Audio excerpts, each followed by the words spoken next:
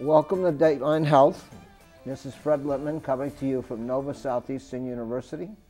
And we had a show, about a year and a half ago plus, talking about something called telehealth.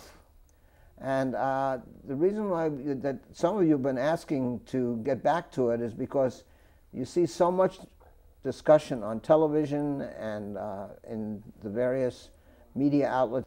So I figured I'm going to bring back the experts. So I bring the experts. Here we go.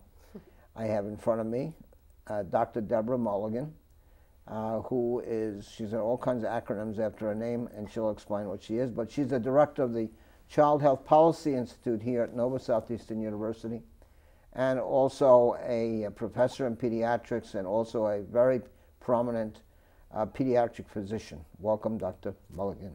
Thank you. Good to have you. Thank you. I'm happy to be back. Good.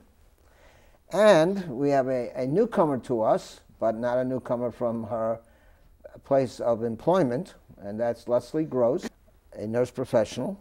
We love nurse professionals around here.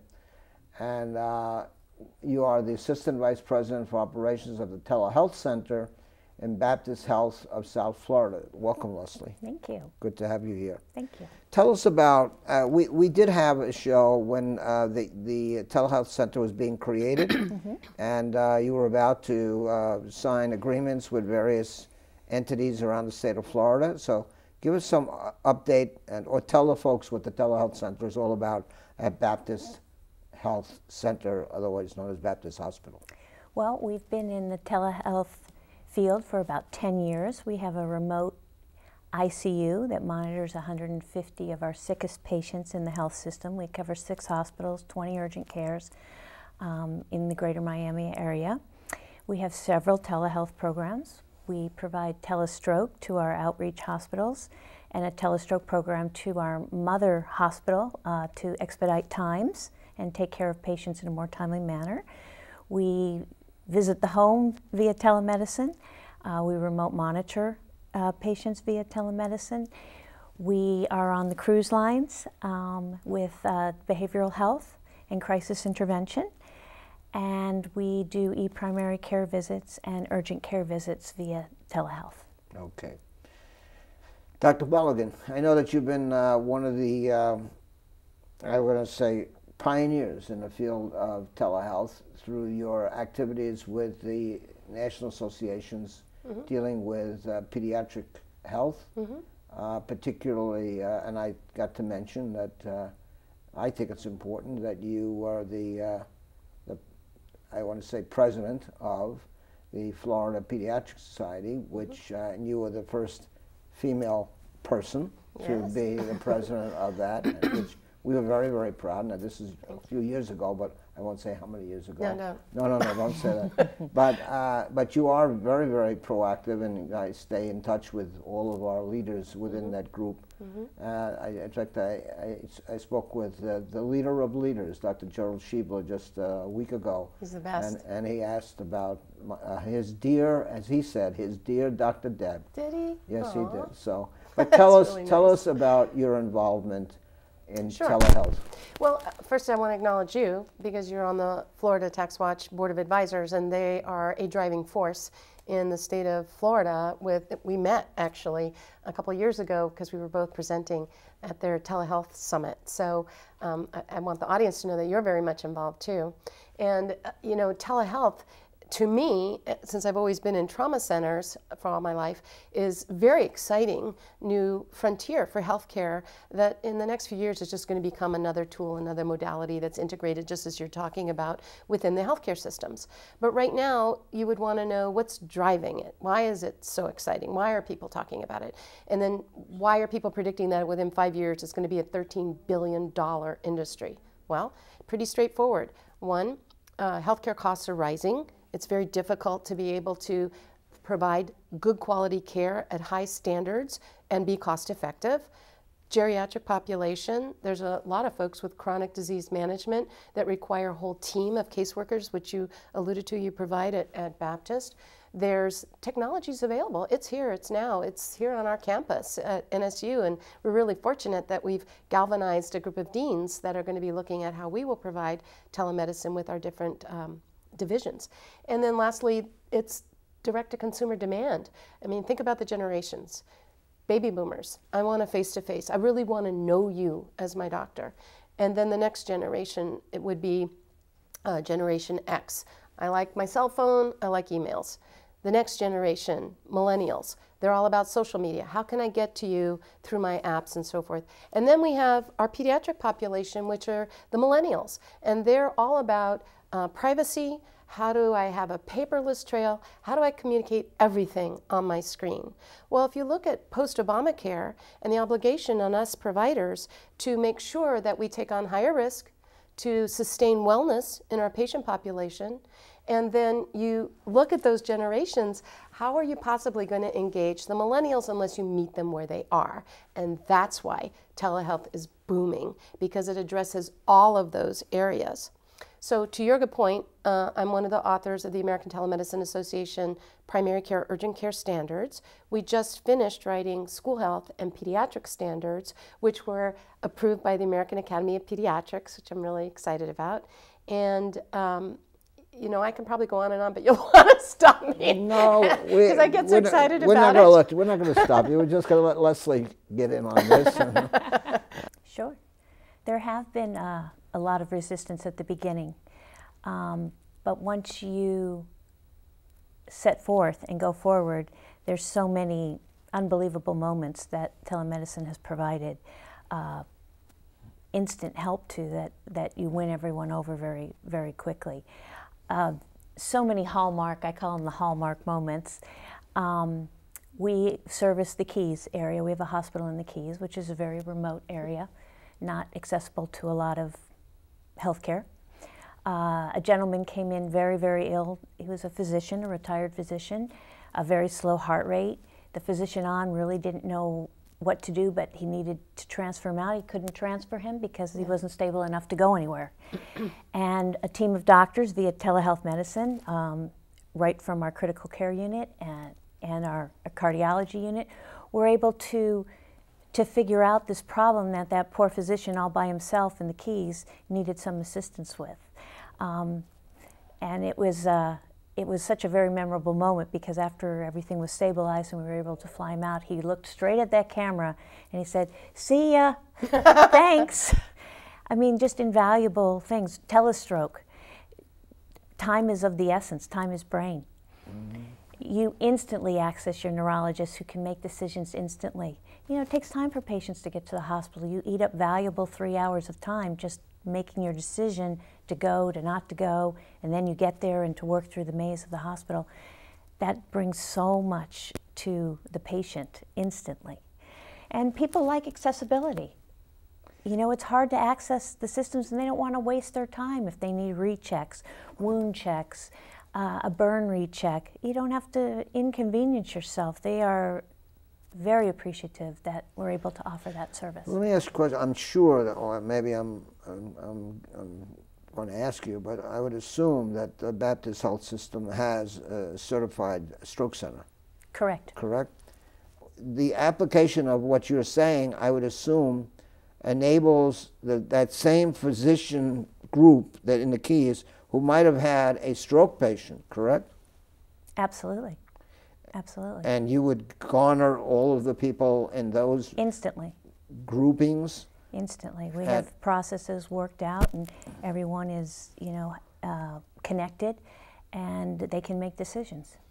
Well, the reason why people were asking us questions, it really emanated out of the show where we had the firefighter paramedics here, and they were interested in, well, what happens if I'm someplace else? Well, let's look at you mentioned access, and looking at those underserved areas, because of course NSU is an AHEC, and we look at those rural communities that are many counties that we're responsible for. When you look at research from the federal government, there are 15,000 deficiencies or shortage of primary care providers, dental providers, and mental health providers. There are 80 million people living in those communities with no access to mental health. So when you talk about access, there's the you know, lights, buzzers, whistles of EMS and stroke, but there's also the day-to-day operations. How do those people get access to behavioral health? How do those people get access to sustaining wellness when they have diabetes and they can't drive an hour and a half from their farm to wherever? Or even people who are underserved in the middle of an urban environment. There are people who can't get transportation. So all of them deserve to have good health care provided to them. And many people want to know about reimbursement, and we haven't touched on that yet. So if I stay with the government sort of perspective of the underserved and what can be done through government-supported reimbursement, number one, 48 states have some form of coverage for telemedicine through Medicaid.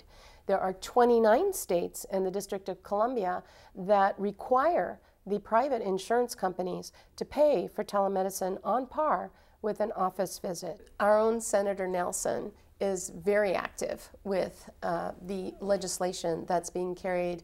It's bipartisan in Congress right now. It's led by Senator Schatz from Hawaii. It's called Connect to Health, and Senator Wicker from Mississippi, and it will effectively remove some of the barriers that exist right now to be able to have further coverage of telemedicine with Medicare, specifically with the merit-based performance for providers.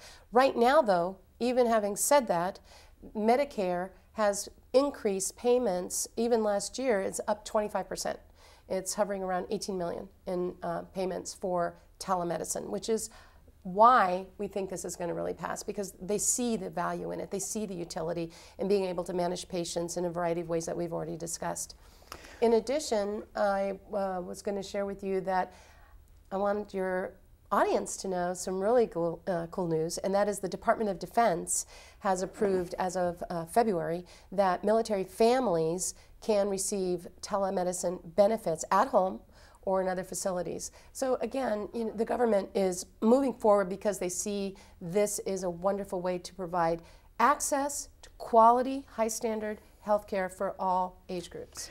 And really, to both of you, the issue, and I don't want the issue of providing health care only for those people who don't have health care Right. to be construed as this is another element of government trying to help people that only don't have, you know, coverage. The reality is, and the reason why TaxWatch has been actively involved in this, is because as a basic composite group of people who are corporate advocates for the betterment of a community, Right. as well as education advocates and others, they want to see greater efficiency in the delivering of health care. And they also recognize that here, for example, in the state of Florida, that we have this tremendous disparity of availability of health services. We have a doctor shortage, we have a nurse shortage, we have, in certain areas, we have pharmacy shortage, we have mental health. Clearly, it's been a mental health shortage for years. And the people out here that have been asking questions really were enticed to listen to this because they wanted to know, well, how does technology help me?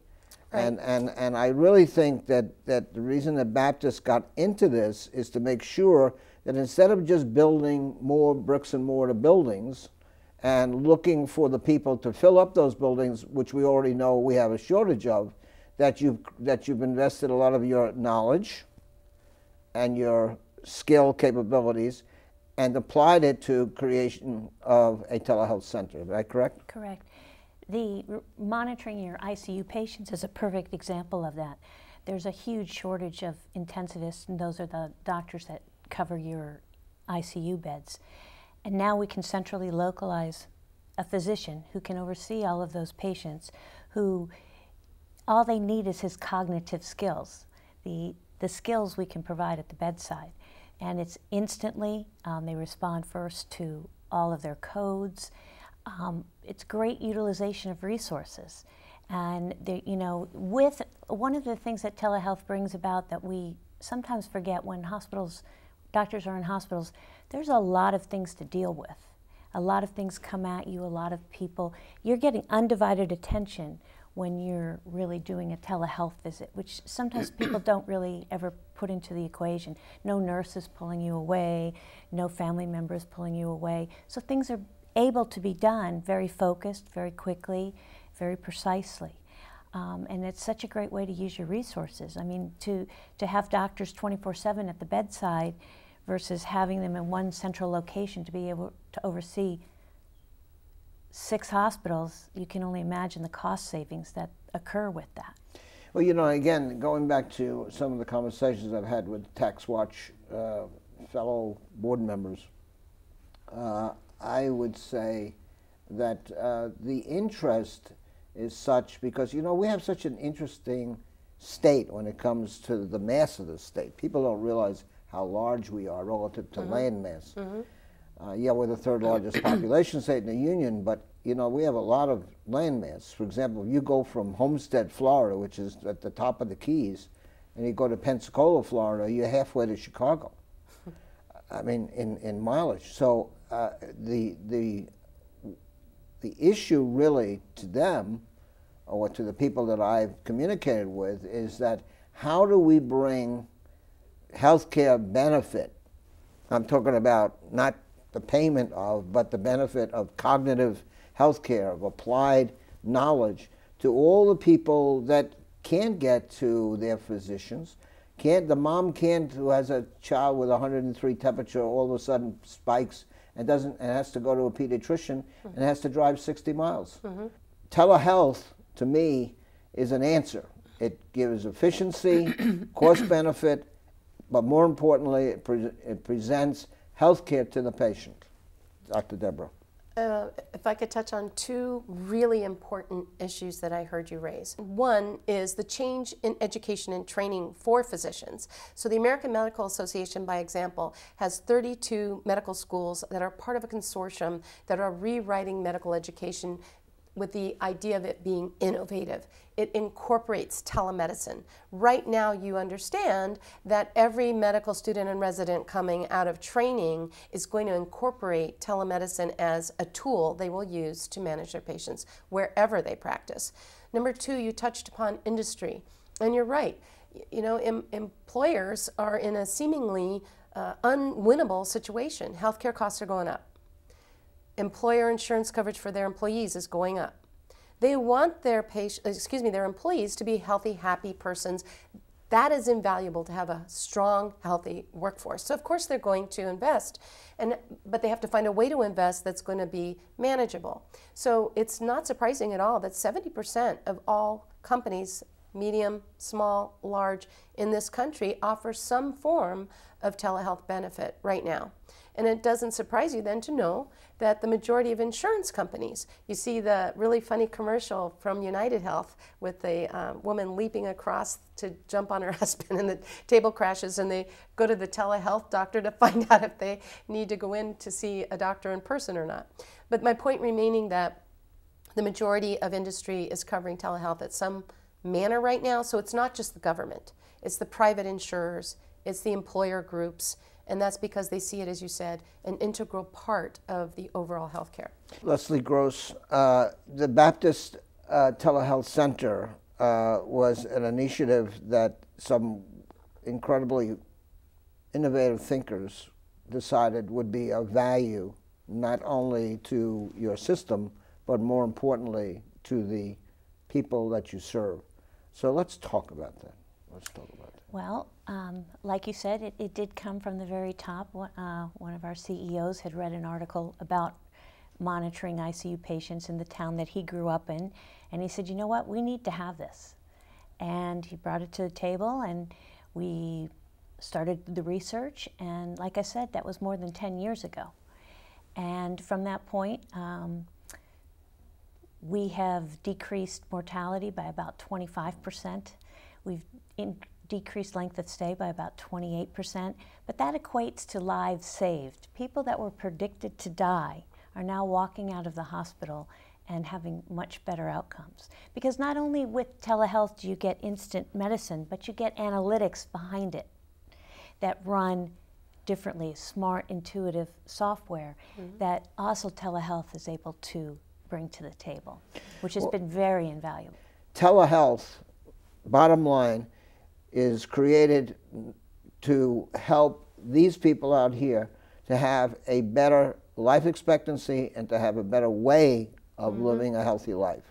And to bring medicine to you more patient-centered and bring access to the patients. You have urban cities that have physicians, but you have elderly people, you have pediatric patients, you have working parents. All of those things come into play and are very important to people. Dr. Deborah Mulligan? I love it. As you know, I've managed thousands of patients using telemedicine, both in the academic center, in the trauma center, and in their home. And it's fun to be able to see the child with the parent in their home, understand the environment that they're living in, being able to provide speech therapy or occupational therapy to someone who can't get to the facility easily without a big lift to get there. There's just such a spectrum, as you've covered here, between at-home care for minor illnesses all the way out to complex critical care, saving people's lives in remote areas or even in the urban setting. It's a fantastic tool. No question about it. And you know, being very, I guess you'd say, very well involved with, as you know, with trauma issues and trauma care. And people don't understand why we don't have trauma centers on every corner, which is impossible because of the composite nature of what you have to put into a trauma center. However, with telehealth, you bring trauma centers into the facility, into the home, into the doctor's Wherever's office. needed. Is that true? Absolutely. It's a patient-centered adjunct to medicine. And of course you, Dr. Mulligan, as a pediatric trauma practitioner, I would assume that it's a tremendous opportunity and boon to save little children's lives. Truly, I mean, even if it's a minor illness, a drowning, the whole spectrum, once again, it's phenomenal to be able to provide high quality standards of care to anyone where they need us, whether it's at home, at school, in the employee office, wherever they might be in that moment. We can provide them with that. I will tell you that the American Academy of Pediatrics, since we're discussing pediatrics right now, there's an entire innovation center now that is focused on telehealth and bringing the virtual office to all pediatric offices in the country. This is a huge push from the new CEO, who was once medical director for Anthem prior to this job, and who worked closely with American Well, one of the 4 companies that are out there. And she understands that we pediatricians, the 63,000 members, need to get on the bandwagon and figure out how it integrates into our lives to take care of our beautiful patients and their families. You know, just very quickly, I just got notice that the state of New York has gone to electronic processing for prescriptions. In other words, no more writing of prescriptions, no more paper. March 31st. And the reason why they're doing it, now obviously politically they did it to control the overutilization of opioids and, you know, narcotics and things of that nature. But the reality is that what this will do is it'll also monitor patient use, enable the pharmacists and the people who are dispensing to have therapeutic management of the patient to make sure that, oh, you didn't take your high blood pressure pills this month, something's wrong.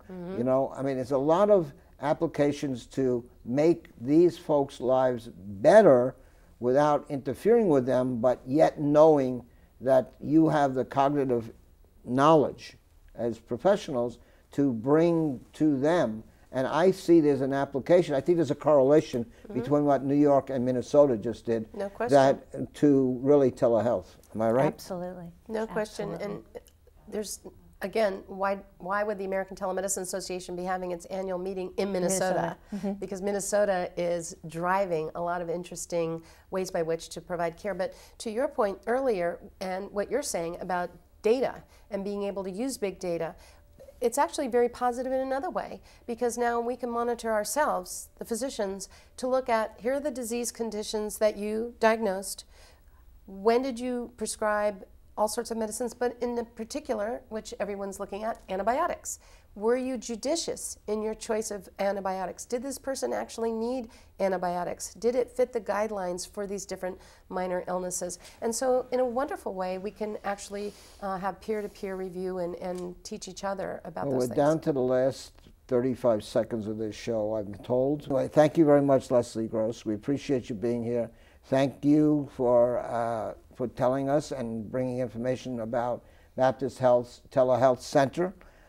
We hope to be participatory in any which way we can through our health professions to be helpful to you and in Baptist Health to be an efficient and successful use of this product. So thank you very much for being here. Thank you too Appreciate for having it. us. Thank you. Thank you. And Dr. Deborah Mulligan, what can I say? You know, I see you almost on a weekly basis.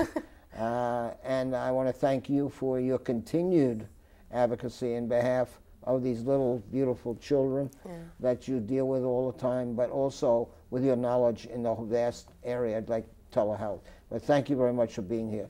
Folks, I hope that we brought some information that will stir interest in your understanding of what's about to happen nationally, but more importantly, I hope we answer the questions relative to what's going on. Why are we using technology to take care of me? Well, now you've heard some of the answers. And remember, this show is called Dateline Health. There's a telephone number and an email address right here. You have any questions, give us a call. And as I always tell you, take good care of yourself. So thank you very much for showing up again this week. My name is Fred Lippman. We come to you from Nova Southeastern University. Until next time, see ya.